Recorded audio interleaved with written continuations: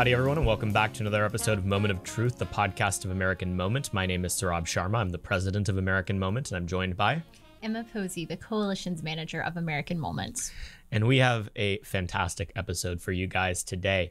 We have once again decided to go weird and wonderful by having Helen Andrews on. Now, before I get to that, I want to encourage you guys to go to AmericanMoment.org. There you can find everything we have cooking besides this podcast, including information about our fellowship program, which is about to wrap up, Summit, a conference on American statecraft, AmCanon, sign up for the email list, and much, much more. You can also follow us on social media at AmMoment.org on most platforms. But as to this episode, when I say weird and wonderful, well, our guest today is Helen Andrews. And for those of you who don't pay close attention on social media, you'll know that she recently had a baby, and so she's been extremely busy, and we've been wanting to have Helen on since the beginning.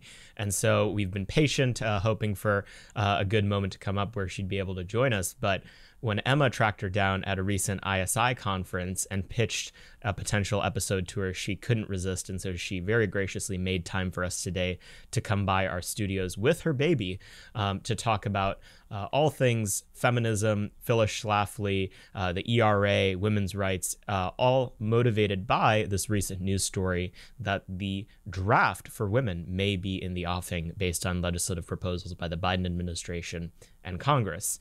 Now, rather than try to get in between these two ladies as they get very rightly incensed about all of this, I just decided I would roll off the set, take care of Vladimir, and let them take it away. So I'm just going to go. And so as we're getting started, I will read Helen's formal bio. So Helen Andrews is a senior editor at the American Conservative and the author of Boomers, The Men and Women Who Promised Freedom and Delivered Disaster. She previously was the managing editor of the Washington Examiner magazine and a 2017-2018 Robert Novick Journalism Fellow. From 2012 to 2017, she lived in Sydney, Australia, working as a think tank researcher for the Center for Independent Studies. And before that, she was an associate editor at the National Review. But beyond the formal bio, I have been a big fan of Helen Andrews for many years now, and it was solidified in her 2019 New York Times article, Where are the Socially Conservative Women in This Fight?, which we will get into in the episode today. But Helen, unlike many women that I know, has this incredible ability to be authentically herself, to be a strong social conservative, and also to be a total boss in her field, incredibly intelligent, an astute writer and thinker, and someone that I look up to a lot in this industry. So without further ado, let's go to our episode with Helen.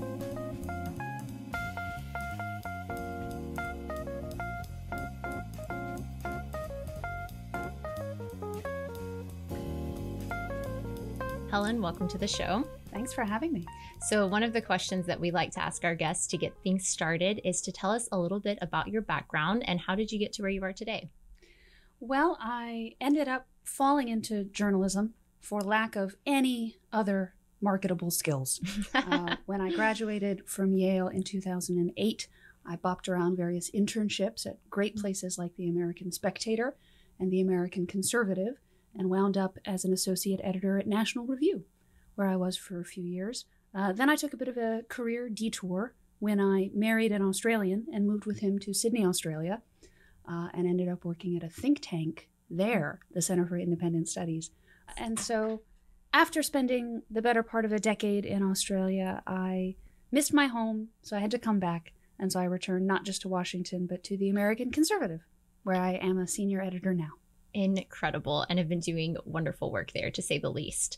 So in 2019, you published an article with the New York Times called Where are the Socially Conservative Women in This Fight? And that article is part of the reason why we wanted you on today to talk about the draft and other issues that are happening. But before we get started talking about the rest of those issues, for our listeners who may not have read the article in a few years, could you talk us through the basic premises of the article and what you were hoping to accomplish through it? The one-line summary of the article is, why is there no modern-day Phyllis Schlafly? She's a hero of mine, and the thing that I admire about her most is that when the Equal Rights Amendment was first proposed in the mid-1970s, everyone assumed it would pass quickly. It really seemed to everybody to be like the next step in the broader liberal civil rights revolution. And dozens of states ratified it in their state legislatures before Phyllis Schlafly decided to pick up and launch a campaign against it. Before she did that, no one was campaigning against the ERA. And so single-handedly, she prevented that constitutional amendment from being passed. There aren't a lot of people that you can say that about, that sort of, if they hadn't existed, history would have turned out radically differently. But she definitely qualifies. She single-handedly changed the course of history. And as I look around politics today, and as I looked around in 2019 when I was planning this article, I saw that there were other feminist or women's issues that were being debated where everybody seemed to be lining up on the same side in the same way that progressive Republicans lined up behind the ERA. Things like paid family leave. Or greater government support for childcare. There seems to be a general agreement that families are in crisis and working families need a bit more help.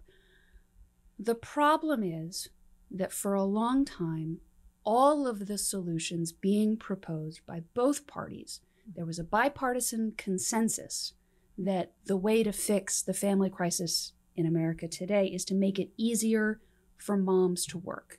And the problem is that from a policy perspective, that can end up tilting the playing field. So they say if women want to go into the workforce, we'll give you lots of help, we'll subsidize you, we'll pay for your childcare. If you want to stay home and raise your own kids, you get nothing. And that is just fundamentally unjust. But the reason why that bipartisan consensus has been allowed to go on for so long is because the socially conservative women who prefer to stay home and raise their own kids don't really have a voice in wonky circles. And it seemed to be exactly parallel to the 70s ERA fight.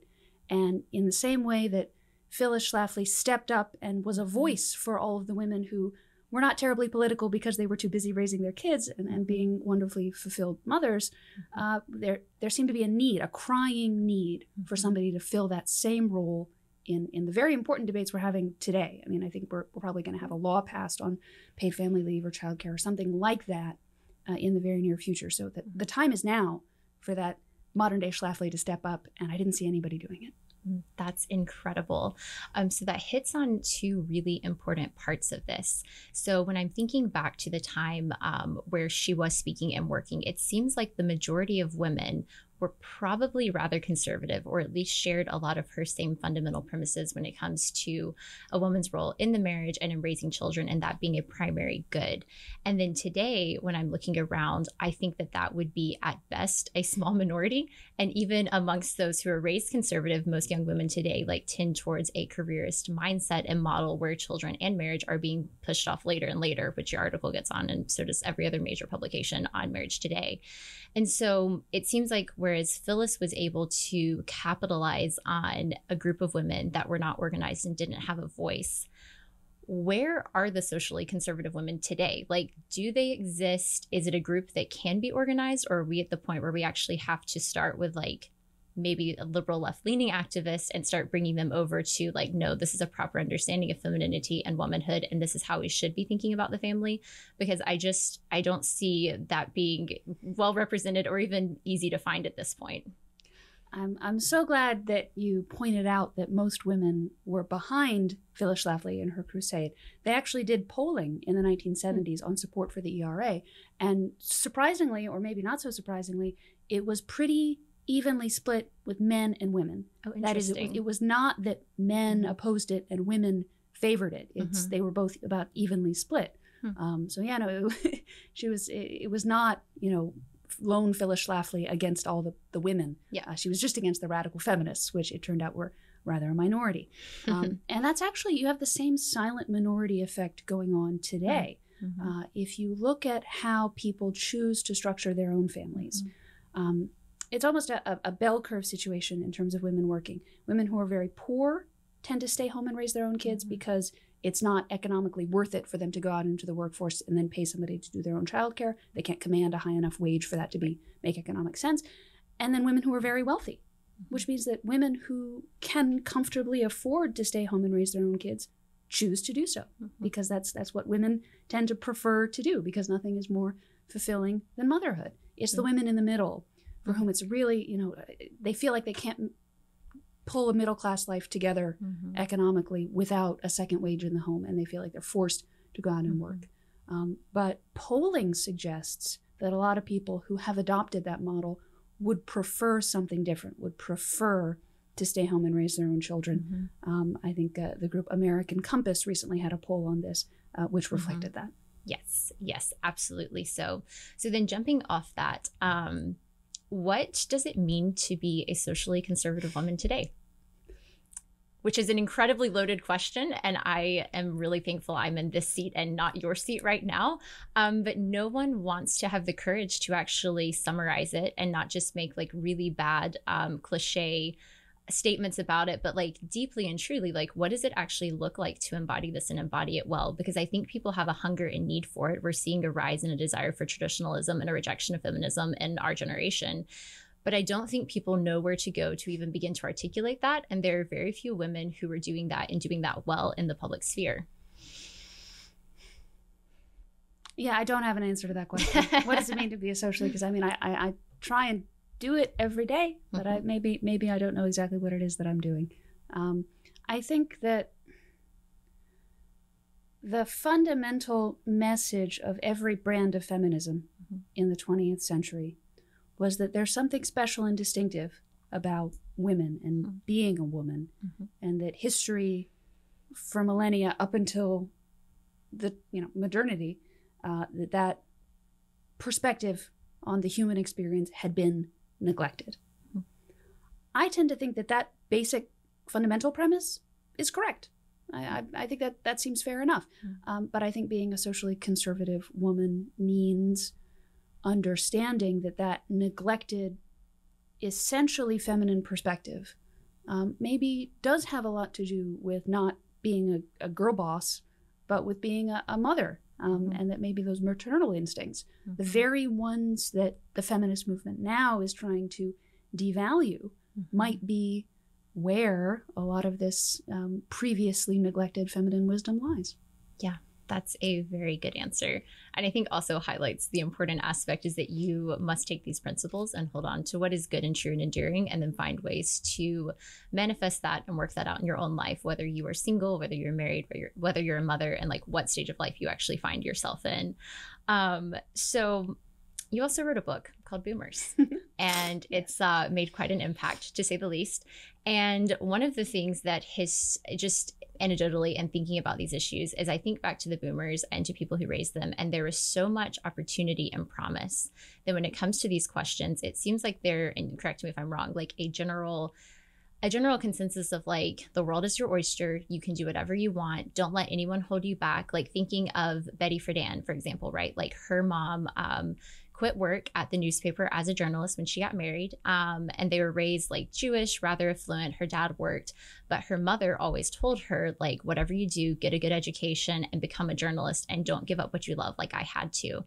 And there seems to be like this very like, I don't know, bitter or like I've missed out on something good narrative that came from that then with her generation was like, no, don't be limited by anything. And then in doing so, failed to actually teach men and women, but particularly women, like what is actually good and unique about being a woman and how to do that well. So in light of your book and your research, and from what you've seen, like where have the boomers done well? Where have they failed? And like, how is that impacting our conversations today? I actually think that I think your diagnosis of Friedan and her generation of feminists is exactly right. And I think we're probably, it's my hunch, we're going to see a similar backlash against feminism from Gen Z and younger. One of the reasons why so many men were just kind of baffled by Friedan era feminists is that they, as you say, put a lot of stock in having a career. They said, you have been withholding from women this enormous source of meaning. You have forced us to lead meaningless lives, raising children or some nonsense like that, when we could be working white-collar jobs in offices. And as you might expect, the men who worked these jobs said, you could come be a shoe salesman like me, but It's not a source of a whole lot of meaning. And now you are starting to see lots of women who have devoted their entire lives to climbing up the career ladder. And because they were never told that there might be biological limitations to their window for having children, are now reaching their late 30s, realizing I'm not even married yet. I'm not going to have time to put the pieces together. I'm never going to have kids. I thought I could have it all. And now this most important piece in my life is just not going to come together for me. And they're realizing that this career that they thought was so cool and interesting and stimulating, and this is even women who are lucky enough to have intellectually stimulating jobs. I mean, most women are not partners at fancy law firms, but even the ones that are thinking, it all just seems kind of empty now because I don't have a family. And so, well, it's not those women's children who are going to learn lessons because they don't have any, but other women's children who are seeing their aunts and mothers' friends falling into that trap are saying, wow, I need to not make the same mistakes. In the same way that Betty Friedan or Gloria Steinem looked at her mother and said, I don't want to make those mistakes and end up like her.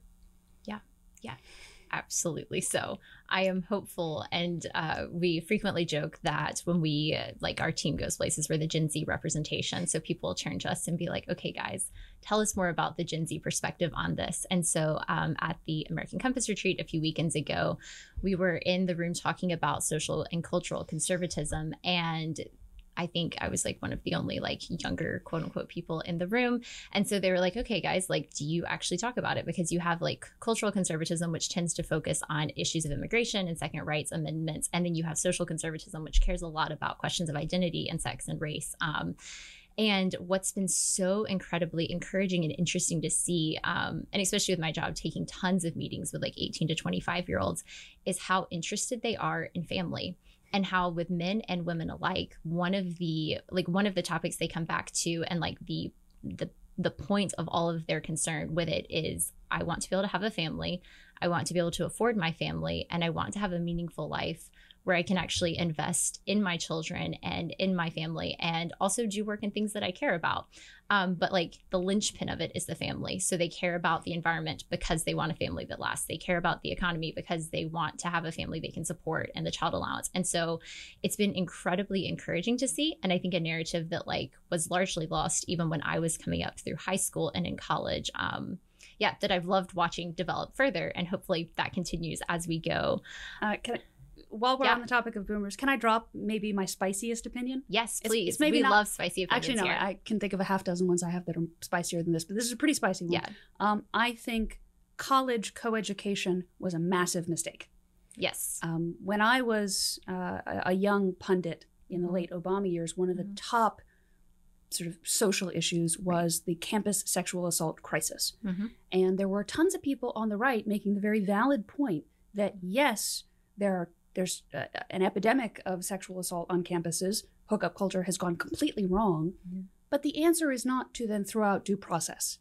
And so that this sort of Title IX crusade from the Obama administration was really, really misconceived. But then conservatives had to stop and think, well, what is our solution? And you follow the steps back and you think, well, no, there's really no way to make a bunch of hormonal, frequently drunk teens and 20-somethings, men and women, living in the same building together, frequently in the same hallway, with no conceivable possible adult supervision around. There's no way to make that work.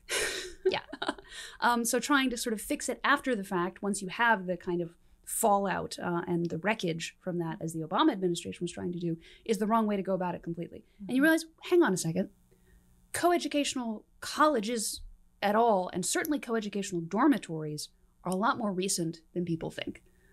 And that it really, the reason that colleges held off from coeducational residences for so long was worries about precisely this kind of situation. They didn't think that women shouldn't have education because it would take blood away from the uterus or something, which was the classic which was actually the classic line. I'm this is what I was taught in North Carolina public education, that was the only anti-feminist reason for denying women to ever do anything, was because you were worried it would take blood away from the uterus. When no, they actually had pretty good rationale, which is that we don't want women to get assaulted by, vulnerable women to get assaulted by men. And that was something that the boomers did. Basically, the boomers, when they came in and flooded into the college market as students, kind of blackmailed colleges. They said, we will not go to your school unless you offer us this coeducational amenity of having lots of sex all the time. And universities figured, well, if other colleges are offering that, our admissions are going to drop to zero if we don't do it too. So we kind of all have to go along, which is a really stupid way to have decided something that is now massively deforming the kind of formative sexual experiences of everybody in America who goes to college, which is quickly becoming everybody in America. So in terms of things the boomers have done badly, that's an underappreciated one that's very high on the list. It's so interesting too. I was reading a few of like the women's suffrages lines, their lines with it. And I saw a sign, and apparently one of like the great taglines was "Votes for women, chastity for men." And it made the point that there is a very close relationship between the feminist movement and the sexual revolution. And whether you like it or not, every time there's a major progressive push, there's also a highly and generally negative sexual accompaniment to that. So the sexual revolution and the promiscuity, the rise of divorce, and then now like having such a high level of assault on campuses and other areas where we've pushed so much for inequality and sameness between men and women, that is now just leading to like an utter like degradation for sex and sexual intimacy. So then this brings us really nicely to the draft. So last week, the Senate panel committee took a vote and decided to include language where women would now be eligible for the draft. So all Americans ages 18 to 25 can now be required to serve their country. No problem with that at all, right? Like we've already women can serve in combat now. We've passed that law. And like, if we truly want equality, then women must sign up for the draft. The ACLU actually had a very great line where they said that the last remaining stark example of sex discrimination is the fact that women are not required to sign up for the draft. And there's a lot of questions on what even is discrimination that come from that. But this is massive. Like, think about the ERA and what was one of the main concerns that they had. It was that women would be required to sign up for the draft. And everyone was like, no, that's ridiculous. It's never going to happen. We really just want them to have like equality in the system, regardless of the fact that we have the 14th and 19th Amendment and the Declaration of Independence that already covers that. But now we're at the draft, and there are conservatives like Tom Cotton and Josh Hawley, who have voted against it, and Chip Roy especially, who are being very outspoken. But on the whole, there's also a lot of conservatives and Republicans who are okay with it and either voted for it or don't want to take a big stance on it. So first, I would love to hear your thoughts on the draft. But two, why is it that conservatives have the inability to show moral outrage at the female draft, aside from like a couple of token congressmen right now? Yeah, this is such a test issue for me. If you don't understand what's wrong about drafting our daughters, then I don't even know what to say to you. It's almost I'm almost unable to argue about it. But yeah, it was an issue that Schlafly pointed to in her fight against the ERA and was ridiculed for it. People said, "Don't be absurd. This amendment is about equality for women. We're not going to end up drafting daughters." Very quickly, President Jimmy Carter said, actually, drafting women would be a really great idea, and he ordered his Defense Department to do it. He ended up being thwarted by Congress. And then there was feminists litigated the question of drafting women, and it made it all the way to the Supreme Court in 1981. And the court said it was permissible to restrict the draft to men because of the combat issue. Women were serving in the military but not in combat roles, and so therefore that was sufficiently relevant to allow them to restrict the draft to men. But that, as you say, was eliminated in Obama's second term, and so now we're in a state of legal ambiguity. So it's entirely possible that if a court case about drafting women made it to the Supreme Court now, given that the combat exemption is no longer in place and the rationale for the 1981 Supreme Court case is no longer there, the court might well be forced to say, well, yep, by our own rationale, we have to draft women. So it may be that Congress is seeking to preempt that. But yeah, no, it's absolutely horrible. My opinion on women in the military was changed by reading a book called Women in the Military, Flirting with Disaster by Brian Mitchell, which came out in the 1990s. It has a lot of really helpful information on how the issue has developed from World War II, when lots of women did serve in the military positions, and until about the 2000s. Yeah. And what's so interesting on the World War II point is I think that they actually considered in World War II extending a draft for women because they needed more volunteers. And it was floated around, but then there was a surge in volunteers such that they did not have to implement the draft, which one I think points out something very fundamental about women is like when something needs to get done, like they get it done. Like it's very practical, but like there was a problem. They floated the idea, people volunteered. There wasn't a need for it. And so now when we're talking about the draft, thank the Lord, we are not like looking at imminent battle. Like we are not in a war right now that needs a draft. And then too, like we're talking about the draft, like it's simply for this like pseudo idea of equality. We're not responding to a need per se, but we are trying to make a very pointed statement about how we think about men and how we think about women in particular in our society. So if the draft was passed, can you talk us through some of the concerns and some of the intended or unintended consequences that could come from this? Let's see. Well, we don't even really have to speculate. We can just look at history. In the 1970s, I think in 1978, women in the Navy, female sailors, sued the Navy in order to be allowed to have assignments on ship. That is, women were allowed to serve in the Navy, but were not given assignments on board ships during deployment. And a federal judge said, "Yep, that's valid. The Navy has to do that now." And so the Navy then assigned women to I think it was a repair ship called the Vulcan, which very quickly got the nickname the Love Boat. And there were wonderful. The Navy said one of the reasons why we don't want women on board is because we're worried they're going to get pregnant because it's a high stress situation and these things happen. And the Vulcan, in fact, saw 3 pregnancies before leaving dock.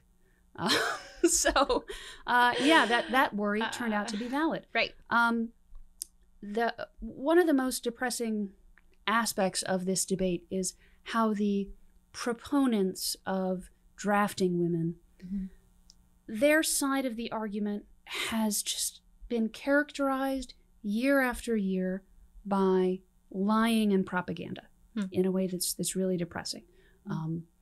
The first woman to lead men into combat was an Army captain named Linda Bray in the invasion of Panama in 1989.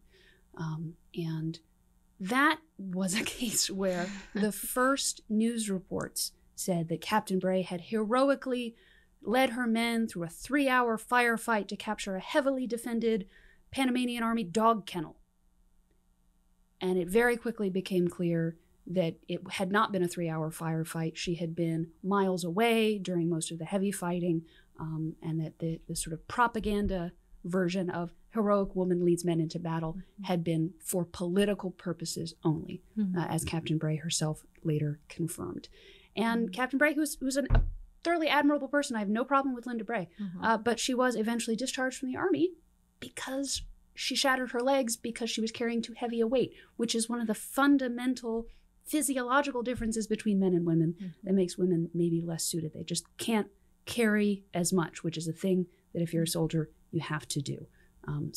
That's a predictable end to subjecting women to the burden of male service in that way.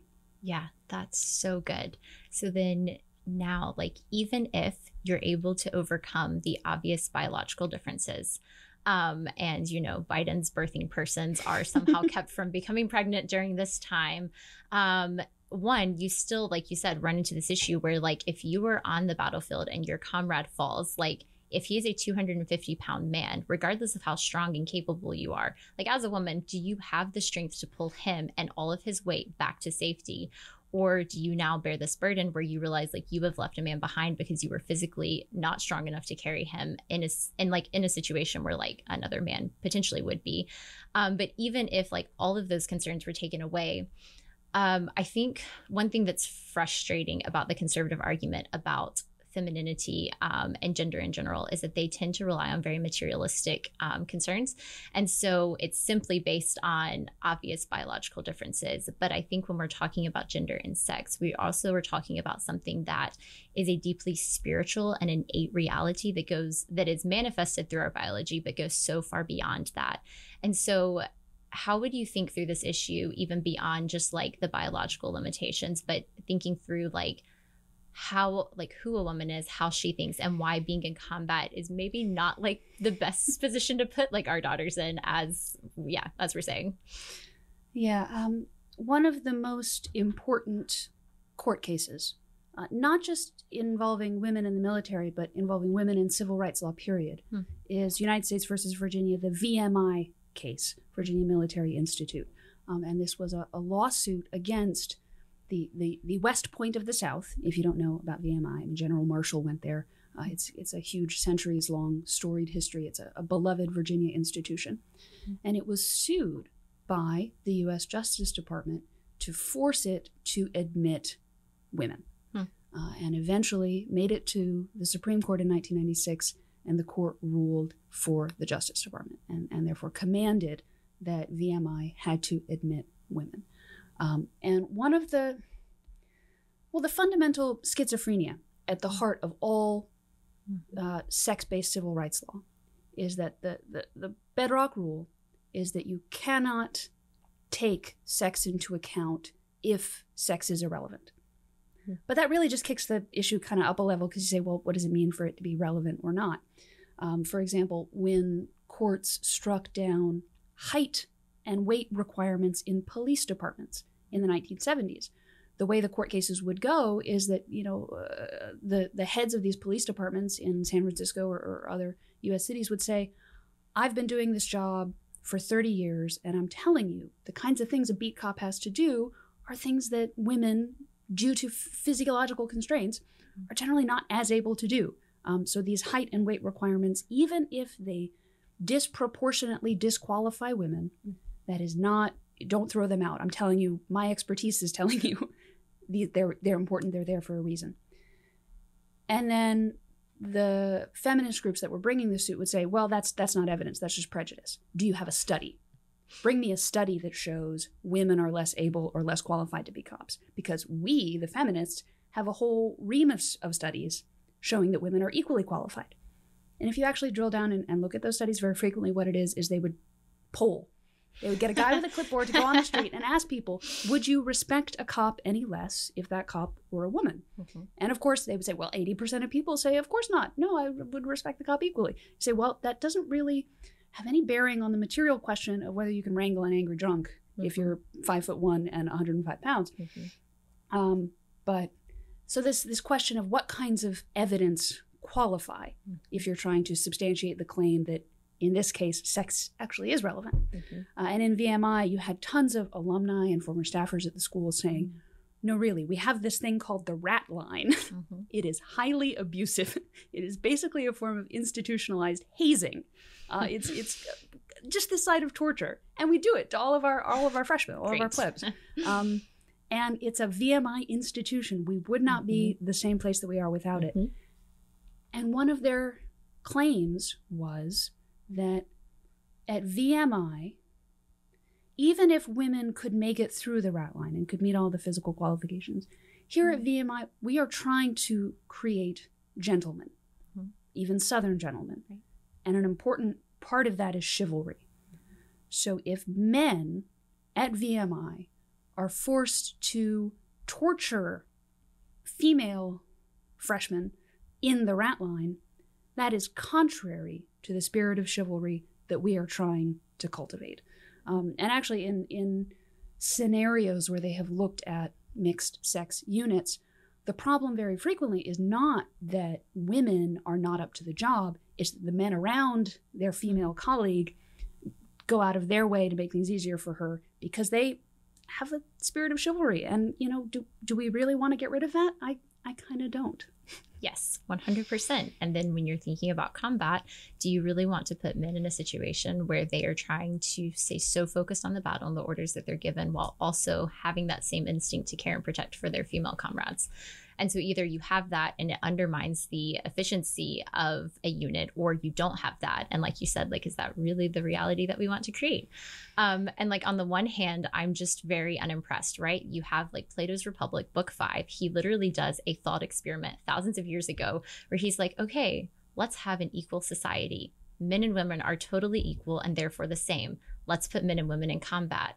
Okay, let's now look at like these equal men and women. Maybe these equal men and women, the men should maybe do more of the fighting. And you know, this is like Greek culture, so they're like fighting naked. And then maybe like the women should do this sort of equal combat over here. And like maybe everyone is equal, but maybe these men and women should equally procreate, and these men and women should like equally not procreate, and maybe this is the sort of society we want. And so it goes through like a 30-page chapter, and by the end of it you end up in a more traditional society where men step up into the roles of combat and protecting their homeland, and women are those who are nurturing and sustaining the household, and advocating and fighting like within that realm as well. And so there's that. You have Alex de Tocqueville just 200 years ago writing about how the concern with democracy is that it falls into a sameness and that we lose any sort of distinction between the sexes, and then our society crumbles with it. So on the one hand, like, we've been here before, like we've talked about it for thousands of years. We've seen this play out. It's unimpressive. On the other side of things, I am just deeply, deeply enraged that people would have the audacity to suggest this. You have a feminist movement that begins under the pretenses of, we want to give women a choice. So no longer do you feel like you have to like get married as soon as possible and have children. That's all that you do. And instead we want to open up a world where you can have a career and you can pursue other interests, which, by the way, like Betty Friedan did her entire time. And so did Phyllis Schlafly. And so did like all of these other women. Like, it wasn't off limits to them to begin with, and yet continued pushing for this thing. And so now we've reached a point where like, you don't have a choice. It's like you become a career woman. And if you're not a career woman, then somehow you've done things less than, and you can be a stay-at-home mom, but like, it's kind of a junior role if you're not like actually pursuing a career first and foremost. And so then we've put women in a position where like we continue to undermine any sort of like cultural values that like set them apart and treat them differently, right? Like, this is Phyllis's entire line. Women have special privileges in society, and the ERA actually hurts you because it takes those away when it comes to the family protection, when it comes to abortion, when it comes to things like the draft. And so now all of a sudden, like, you've put women through the ringer, and these are typically like more elite lines, right? And like, if elite circles have the freedom and have the affluency to fight for this, and then you look at like the lower class and like middle and working class Americans, then marriage rates are falling. The rise of children being born out of wedlock is insanely high. And so all of a sudden, these decisions we've made in very like elitist feminist circles are just directly hurting our middle and working class in America. And they don't have any sort of they don't have like any sort of now support and like social structure that like tells them like, that helps form and shape them in a way that they should go. And then on top of that, we would suggest a draft, and you're like, okay, women, in case you're not already like doing enough, you're not already like on SSRIs, you're not already like very unhappy, like statistically way more unhappy than we were in the 70s. You're not already trying to like balance a career and full-time marriage, but also like, we need you to go fight in a war too. That makes perfect sense to me. And it's just so infuriating, one, that would even be suggested as a good thing, and two, that more people aren't enraged by it. And that conservatives are like, this seems fair. We do want equality between the sexes. Therefore, we should send our daughters to war, which is quite literally what they are saying. And if they think that passing this is just going to be a benign, like, piece of paper sense of equality, like, absolutely false. Like, that is not what's going to happen. There will be a reason one day that the draft is called. And the next thing you know, you have mothers of small children going off to war, and you have fathers staying behind, or you have mothers and fathers being drafted. Or like, you never know. And it's just so incredibly beyond me that this is something that we would even consider as potentially being good and just in society. No, while you were talking about feminism of today being elite-driven, I looked up one of my favorite quotes from the debate over the ERA, because one of the few sort of explicitly sex-differentiated laws on the books in most states at that time were workplace protections. There were special things. Women couldn't work as many hours as men. You couldn't have, you had to pay them extra for overtime, things like that. And the Federation of Business and Professional Women said in their testimony, the days of sweatshops and intolerable working conditions are largely past. The notion that women are frail and require special protection is obsolete.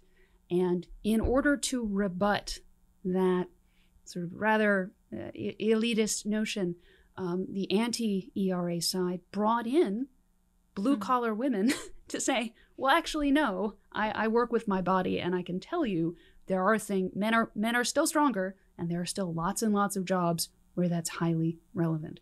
This is a consistent theme in all of feminism.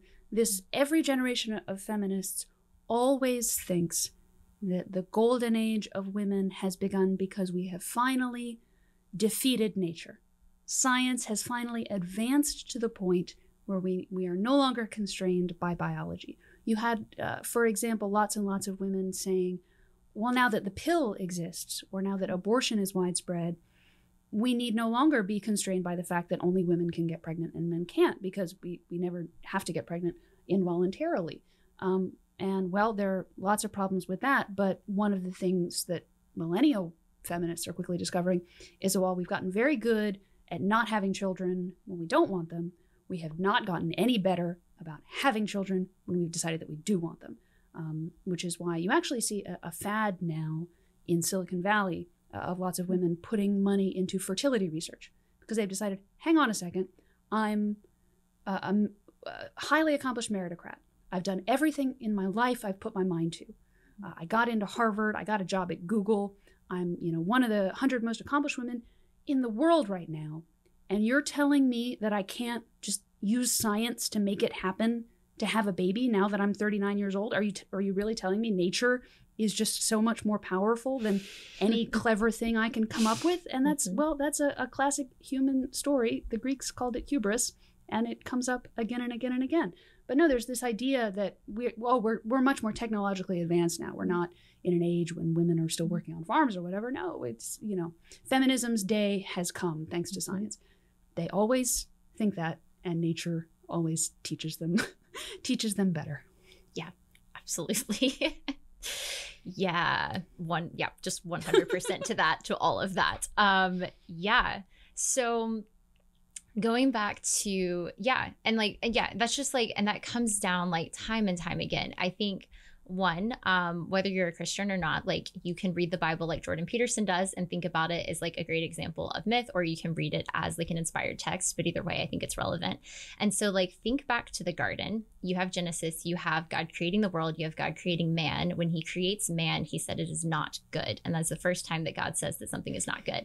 And it's not good that man should be alone. So he's going to create Eve, a helpmate, one who is necessary for the completion of their mission as humans and for the fulfillment of what it means to be human. And so then you have chapter 3 in Genesis, and the serpent Lucifer comes on the scene. And it's really interesting that Lucifer doesn't talk to Adam. He doesn't talk to the other creatures. He goes to Eve first. And so if you want to point back to the original roots of war on women, it literally just starts here. And the very first question that is asked in all of Scripture comes from the serpent. And the serpent looks and says to Eve, "Did God really say?" And in that line, you have the entire downfall and lie of every feminist movement since then.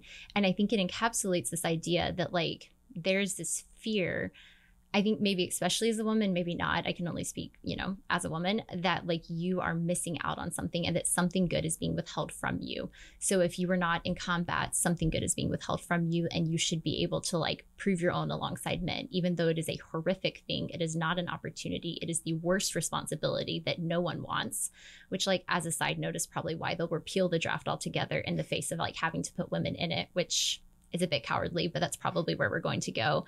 And then the same for every feminist line, that what you have and what you have been given, or even the biology of you should probably get married young and have children now and pursue career and good things the way that you want to later on as you go. And maybe that's a good way to go about it. And maybe that does help overcome a lot of these biological limitations that we just literally live within. But it's this fear that we are missing out on something. And what's also really interesting is I share this deep frustration of presenting women in this they're soft and they're delicate and they're meant for lovely things and floating around, because that's not the sort of woman I am. And I don't think that's the sort of woman a lot of people actually are. Instead, like, we've put this like intention with like being incredibly intelligent and driven and doing good things. And what's really interesting is looking through scripture, like you see women like constantly like in battle in one form or another. And you see women using the skills and the perspective and like the abilities that they have in very unique ways that no one else could accomplish. And so, like, for example, deception, when a woman is like on a good task, is never condemned in scripture. Like, you have Rahab, who like lies to the king in order to protect the spies, never condemned. She's actually given one of the highest places in scripture. You have Jael literally like seducing a man into a tent, saying like, look, I have more milk for you, you should lay down, take a nap, I'll be here for you, and then drives a spike through his head when he falls asleep.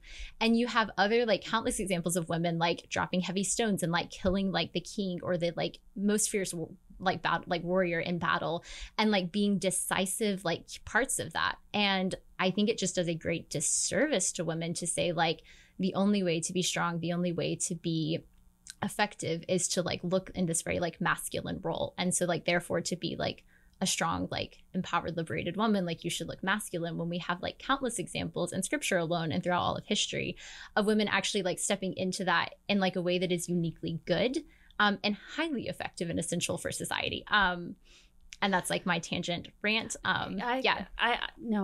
If you read books about the ERA fight, you will find that they are almost always written by feminists. And so their treatment of the Schlafly side is usually a bit kind of befuddled. And I can't imagine why they did this. And one of my favorite examples is one of them, I forget which one, went home to her husband and said, you know, honey, I really feel strongly about this issue, but it's going to take a little bit of time away from my family to go and pursue this and join Phyllis in her crusade. Do you think this is okay for me to do this? And he said, well, honey, perhaps like Queen Esther, you were brought to the kingdom for just such a time as this. And the historian who recounts that anecdote is just so baffled. Like, they believe in scripture, but for feminist reasons does not compute. Yep. But yeah, no, it's a lovely little moment. I can visualize that happening in somebody's kitchen. It's really nice. Right? It's incredible. It's just, absolutely incredible. Which is like, reminds me of like one of my favorite lines from Phyllis is that every time she would begin a speech, she would start the speech with, I would first of all like to thank my husband for giving me the permission to be here tonight. And then she would like laugh and be like, it really makes the liberals mad when I say this. And it was just like the greatest thing I've ever read. You know, the FX miniseries, Mrs. America, where they had Cate Blanchett play Phyllis Schlafly, was actually pretty good. It was kind of like Mad Men, you know, it was very glamorous. And oh gosh, is it Terry Ullman who played Betty Friedan was great. She's fantastic. But the one thing that they missed is that Phyllis had a wonderful sense of humor. Right. She was hilarious. Right. She was not this Cate Blanchett ice queen. No, she was funny. Yes. She was really funny. Yes. Very funny, very pithy, very feisty. Like absolutely incredible. So go through. What are some of your favorite things about Phyllis? Like, she, because of this series, Mrs. America, which they should have just done MS America because she was really against the Mrs. That was just like a missed opportunity on their part. What are some of your favorite things about her and favorite things that she's done and like the legacy that she has imparted to us? Let's see. I love that she worked at AEI before it was even AEI, back when it was the American Enterprise Association, that she had a degree from Radcliffe, that she fed her children wheat meal, that kind of porridge. Yeah. And she told them, you know, the men who conquered the Roman Empire ate this for breakfast every day, so it's good enough for you, which is just delightful. It's incredible. And during World War II, she worked in a munitions factory. And one of her jobs was testing ballistics. So you must imagine young 20-something Phyllis in a giant munitions factory firing off massive World War II era guns. So clearly her opposition to drafting women was not due to any reactionary refusal to believe that women can fire big guns. She had personal experience that in fact they could. That's incredible. She was such a slight figure. Like, the mental picture is just really funny in like the best possible way. Like, she was a total boss. That's wonderful. And I think So one of the things that is really interesting, so both Phyllis and Betty, right, like raised in the same time. So Betty comes from a background, like I mentioned earlier, she was raised Jewish. Her father was affluent. Her mother did quit work, whether she was forced to or chose to, I'm not really sure, and was raised with like a really great education. On the other side, you have Phyllis, who was raised staunchly Roman Catholic. Her father lost his job after like 20 something years at a factory, went through a season of like very serious depression. And also like when you're 51 trying to be rehired for a job that's very manual, like it's really hard to get a job. So like, let's just talk about like working class America and like all of the ways that like factories and like that's just gone very poorly. But her mother, in response to that, started working 2 jobs to take care of them. But what's most incredible about that is that her mother had about like a 45-minute hour commute to work every day. And so on her way to and from work, she wrote a history of St. Louis. So she literally was like, just like writing her book. And then when they would come home at night, cook dinner, have dinner as a family. And then like the girls would be doing homework. Her mom would be working on her book. And then I think of like, then Betty, her mom telling her like, no, like never let anyone take your career away. Like never let them do this thing. You need to fight for this education. And I think one of the most important things in this conversation is how are we talking about what it means to be a woman and what it means to be truly feminine to one another, to ourselves, and then like one day to our daughters. Because like the way that these 2 mothers presented this like led to drastically different women and drastically different outcomes in the ERA and anti-ERA fight. Also, as an interesting side note, one of Phyllis's sons and one of Betty's sons ended up in the same PhD program under the same advisor at Berkeley years later, which is just like so like who would have thought? That's a weird small world kind of thing. But like I had no idea. Very similar women, except for like religious differences and then like mainly like the way that their mothers talked about these issues. And so like it's something that I've felt very challenged as like thinking about like one day having children. And like I was totally a tomboy growing up and definitely went through phases of like, I can do everything a boy can do. Like, watch, I can pick up this heavy load. I can do it better than you. Look at me. And then coming to a place of like, okay, maybe there's like a fuller, more holistic way of thinking about what it means to be a strong woman. And then being very challenged with like, okay, like how would I talk to my daughters about this sort of thing? How would I present this in a way that actually taps into who they are fully and empowers them and doesn't create a weird complex on one side or the other? And so, you know, you have been thinking about these issues and you are a mother to a wonderful son. And so how would you think through this and how would you think about talking about these issues and the idea of being feminine to your children and to the generation that's coming up with me and below me? You know, I was exactly the same way, such a tomboy, you know, and then in my 20s, I would say, I'm not going to order Appletinis. I'm going to, you know, give me whiskey straight, make it a double. Yes. Yeah. And then I realized I actually really like Appletinis. So now I don't have a problem ordering a girly drink. That's, you know, no longer self-conscious about that. Every great work of art, from the Epic of Gilgamesh to about 1960, is full of a rich depiction of men and women and the ways that they're different. So it was only by means of a deliberate forgetting, a deliberate obscuring of our wonderful, you know, civilizational heritage that we arrived at a point where people might grow up and think that men and women are different. So it's really all there waiting to be discovered. Although I'm not sure you even have to learn it. One of the most formative experiences for me in terms of appreciating that men and women really are different was teaching preschool. Oh, very interesting. That was my kind of day job when I was right out of college and hoping to make it as a writer. I would write in the evenings, but I would pay rent by working at a preschool. And it was so incredible to me to observe how sex differences were visible even then. And it was more than that. I was there for about a year and a half. And halfway through my time there, we went from having by coincidence, all-male class, so about 6 young boys, about 4 years old. And then halfway through, we enrolled 1 girl. And the dynamic changed immediately. And I think these kids haven't even gone through puberty yet, but the men just started acting, trying to impress her. They started acting a lot dumber. The IQ in the room dropped about 15 points as soon as a woman showed up. Yep. But it just completely changed. There were jealousies, and whereas before it had been kind of a nice camaraderie. And we eventually found our way to a new social dynamic that worked. It helped a lot when a second girl enrolled. Having just one girl was hugely problematic. But these are kids who have hardly been taught anything yet. This is all just coming from instinct. And it makes such a huge difference. That was when I thought maybe these feminists have been lying to me.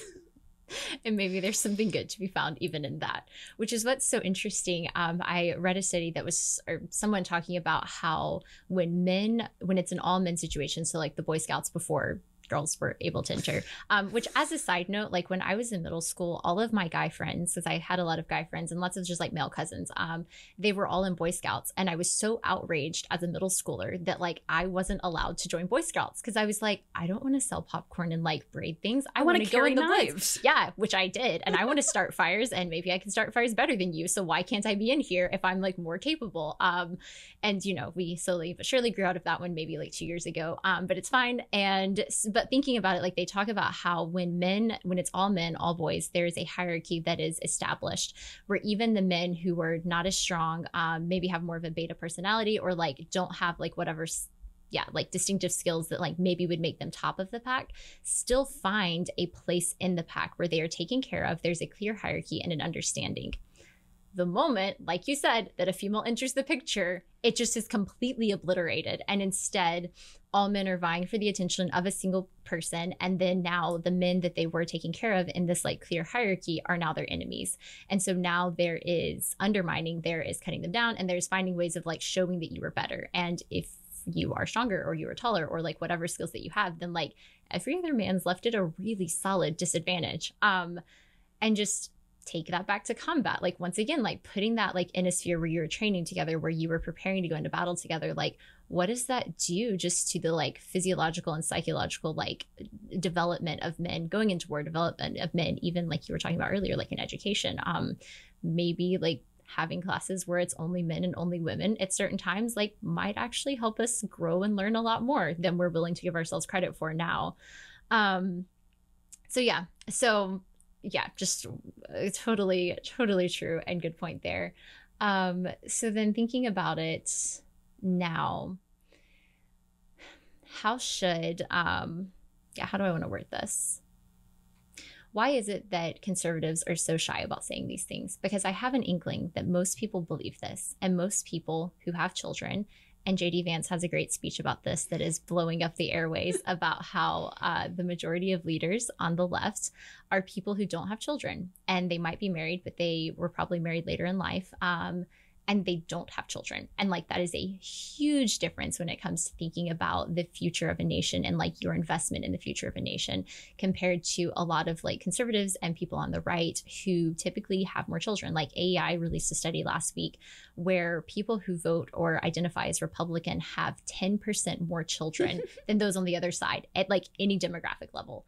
And it makes sense. So if this is the case, if like people on the right seem to really value like children and they value family, then why are they hesitant and why are they shy about saying these things, especially in the face of controversies like the draft? It's exactly the same dynamic that was operating in the 1970s. I think a big part of it is that Republicans are self-conscious and worried about being reactionary or retrograde. So they think, oh, if we only go out of our way to appease feminists on this or that issue, then they'll leave us alone and stop calling us cavemen, which I have to assure them will never happen. You will never be far enough left to make them stop calling you sexist. So just give up that dream right now. Yeah. I wonder if maybe also another factor, and this also was operating in the 70s, is that if you're working in an office environment, many of the women that are there are career-minded types and feminist types. And so you if you're a chivalrous man, you don't want to say anything that's going to alienate or seem to disparage the women in your office because they do good work for you and you don't want to make them feel bad. But of course, that means that all of the women who you would be standing up for, who don't want to be drafted, You don't see them every day in the office, and so you don't think about your duty to stand up for them. I understand that it can be difficult if you're sitting, across a table from a woman who has served in the military. I mean, if you're saying don't draft our daughters, does that mean I'm telling her she's bad at her job? I understand not wanting to say that, because of course many of these women are really very excellent at their jobs. But it's the women who aren't in the room, who aren't coming in from the Pentagon in their dress blues or whatever, who you need to stand up for, but who it's very easy, especially if you're a politician, to forget. Yeah. And the core of the anti-ERA movement and a lot of movements in the past has been through grassroots conservatism. And it's been local communities and statewide movements that have really stood up and advocated for these women who you aren't seeing day to day. And so as we were just sort of drawing this episode to a close, what would you say?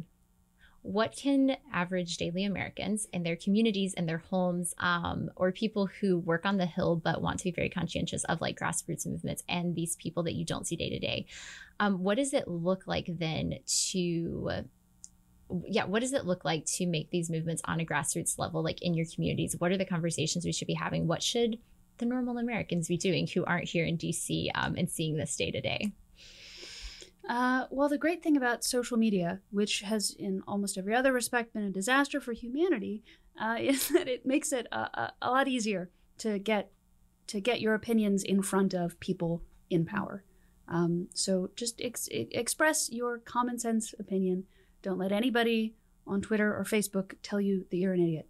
If you really believe that it's a mistake to draft women, say so. Because thanks to the wonderful power of the internet, people will be listening. Absolutely. And for people who are in Congress, don't approve any version of it that has the female draft. And should the NDAA still push for it, cut their funding and don't let it go through. Use the power of the purse like you have to make this effective and good. So that's what Congress did when Jimmy Carter tried to push this through in the 70s. So just do that same thing again. Incredible. We have a playbook for this. You don't even have to be original. You just have to look back on history and do it again. And if it worked in the 70s, maybe it can work here in the 21st century too. But Helen, thank you so much for coming on the show today. Thanks for having me. This was great.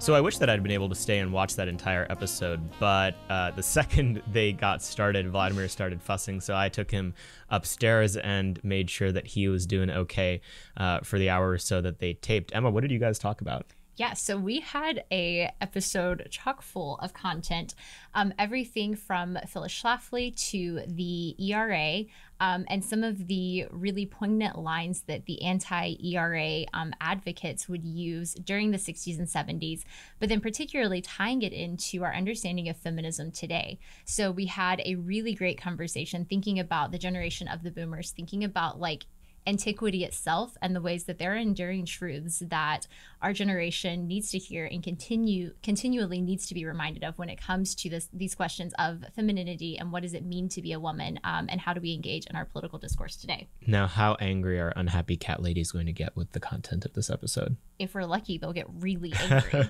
If this was a good episode, we'll get some hate mail from it, maybe. Yeah, Helen is a singularly talented person. Been an admirer of her for a long time as well, and really excited that we were able to tape this episode. I think that, it's incredible, right? Because conservatives have been fighting these social issues, specifically with regards to feminism and third wave feminism, for so long, and it seems like all it takes is one opportunity where conservatives do not have any political power, and suddenly the progressive left is willing to barrel full steam ahead through every single barrier that we've erected. And this women's draft thing is no different. I mean, it speaks to a particularly demented ruling class that, what they would decide to do with political power in a moment of great strife in this country is to send women to go die abroad so that you can teach critical theory to Pashtuni tribeswomen. I mean, it's just utterly ridiculous, and it makes me mad. I can't imagine how angry it makes you. So incredibly angry. And like off that too, like women have historically been the ones who protect and continue a strong understanding of tradition in society. And if you send all of the women away, then there is no foundational historical root to anything greater than oneself past your generation. Well, and the thing about this is that modern society has lost any of the social constraints that could direct it to oppose something like the women's draft. So it's logically consistent with the status quo in society we see now. Right. But with any classical understanding of complementarity, the role of men and women in society, it obviously falls apart. Right. But I mean, I don't know, what would you say to the argument that, look, we're so far gone already. If we're really going to play this equality game, then we may as well, have women be drafted. I don't think we are that far gone. So conservatives have this line that they always use, that they want a specific bill to fit a specific ill. So when the ERA was initially proposed, that was the line that people said, like, instead of like a sweeping regulation, we should actually address if there are moments of discrimination, which, as Phyllis Schlafly said, she was like, the only law I can think of is a law in South Dakota that required a woman to get her husband's permission before making wine in their basement. And she was like, but that's the only law. And she had a law degree, like she has studied this and she knows. And she was like, that is the only one I can think of. And yet conservatives have held that line, but who has capitalized on that line? That has been the liberal progressive ruling elite. Every single thing that the ERA said would happen, if it was that people who were counter to the ERA said would happen, has come to pass. You have abortion rights. You have women not only allowed in combat, but now being considered for the draft. You have laws protecting women and children slowly being undermined in society. And so when I think of that, we might have won the battle with the ERA, but we are so far from winning the overall war. But I don't think that we are too far gone.